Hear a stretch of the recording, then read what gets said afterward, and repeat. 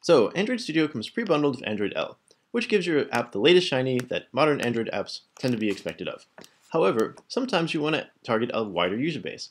Maybe you want to include those who use KitKat or Android Jellybean in your target audience. Well, right now, as Android Studio stands, we can't support them. So we have to download support in the form of an Android SDK. So Android 19 is another word for KitKat.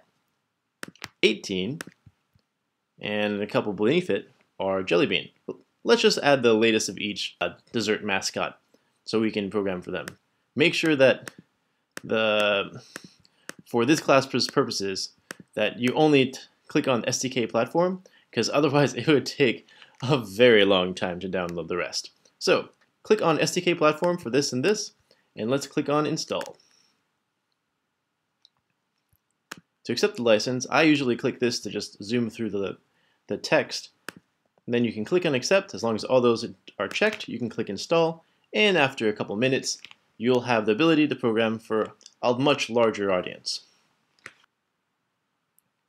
Once everything's done installing, you can go ahead and exit, and we have to change one file in order to add some more support to your app. Now, if you haven't chosen minimum support for Android 18, go to Build Gradle. Remember to click the right one, which will be this, and then select minimum SDK version and change this to say 18. And now that Gradle is finished, your app can be used by anyone from Android Jellybean, Android KitKat, all the way to the latest version of Android L.